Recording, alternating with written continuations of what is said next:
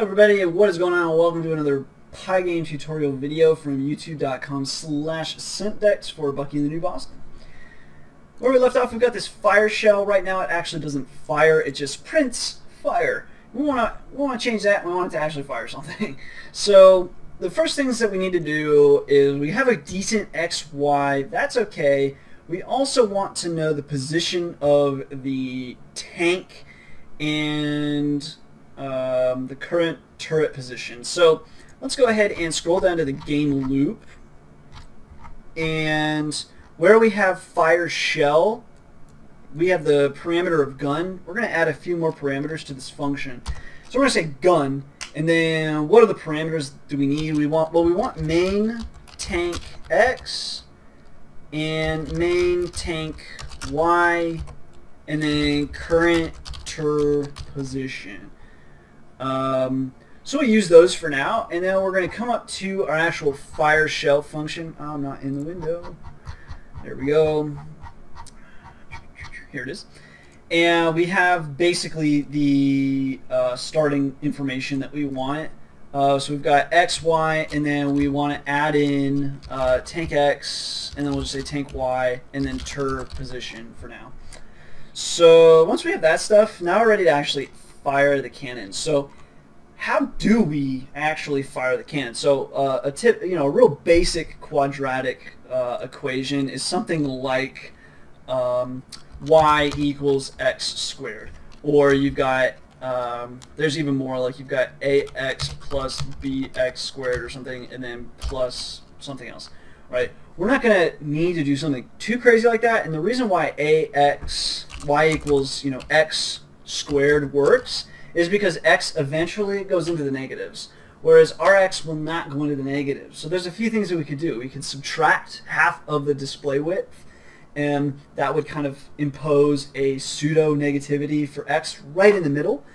But the problem with that is we'd want to know, well, we'd have to know where the tank X, the tank Y is in relation to the entire screen, in relation to the power. So we'd have to like shift the center point based on the power of the shot, all this stuff. It would not really, it wouldn't be the best, and it would probably not work anywhere near as intended. So this sort of thing is definitely complex, and so we want to keep it as simple as possible when we're writing it, but we want it to also look and kind of feel to the user like it's, because we do want to have power of the gun, and we do want angle to matter and all of that, and we don't want it to just to arc in the center in like a weird way that wasn't expected. So so we're going to use a kind of rendition of the quadratic equation, and we'll say while fire, and then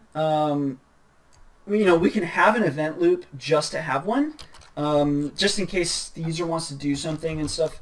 And we're also going to need to display the update and all that. So we'll just go ahead and say for event in pygame.event.get, and then we're just going to say if event.type equals pygame.allcapsquit, then we're going to just run pygame.allcapsquit. Actually, it's not quit, it's just lowercase, pygame.quit, and then quit. And that's our little event loop. Otherwise, let's go ahead and print out, just for debugging purposes, we're going to print starting show 0, and then we'll print out starting show 1. So that we're printing out the x and y coordinates of our starting shell. Subsequently, we want to actually draw the shell. So pygame.draw.circle. Where do we want to draw that? It's going to be on the game display. What color do we want it? Let's go ahead and make it red. It's a hot shell. And then where are we drawing it? If you recall, with a circle, it's x, y, then radius. So x, y, the center point. So the center point of this is just going to be starting shell 0 and 1. So I'm just going to copy this. Make sure you copy and paste like the full tuple, right? So copy that. Actually, we already started a tuple, so whatever. Anyway, paste. So now we've got the center of the circle, and then the shell width, I'm just going to say 5 for now. So now we're drawing that circle. Then what would we do to make the shell actually move? Well, we need to shift the X of the shell over. So we could just do starting shell 0, and then we could say minus equals, because to make the shell go left, we're actually subtracting from X. So we could just say minus equals 5. Done. And then we can just ask if, well, actually, let's just go ahead and do a pygame.display.update, and then we'll do clock.tick. And for this one, we'll make this sequence go by at 100 frames a second. It should be basic enough and easy enough to make it go that fast. So let's go ahead and save and run that and see where we stand. So welcome to tanks. We'll go ahead and hit play. We'll shoot it. Uh-oh, got a tuple object. Minus equals 5. Let's see. Okay. Alright, so we made a slight error here. So when we're passing through the X and Y, this is a tuple, and you can't modify tuples. So my mistake there. So what we want to do is we're just going to quickly convert this to a bit of a list.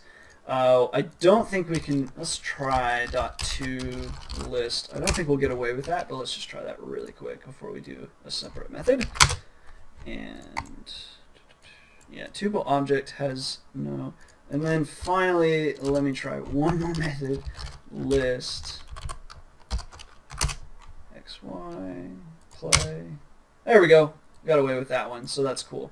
So let's go ahead and X out of this. So that worked to convert it, and now we are actually shooting a shell. Let's make this 5 frames a second now so it doesn't go off our screen as fast as it did. So we'll hit play, and then we can shoot. And you can see our shell at least starts at the gun point, right? But it's just going in a straight line. So now we have to modify Y, because that'll give it some height and then take away from the height and all of that. So we're going to talk about that. That's going to be a little bit more of a confusing topic. So we'll talk about that one. Obviously, also the barrier just disappears. We'll talk about that too. Don't worry. But for now, this will work. We'll just leave this here. So that is though why we have tank X and tank Y. Just saying. So yeah, I think what we'll do, we'll cover the function for Y in the next video. It's a fairly long function. That will stand to need some explanation. So that's what we're going to be doing in the next video, so stay tuned for that. As always, thanks for watching.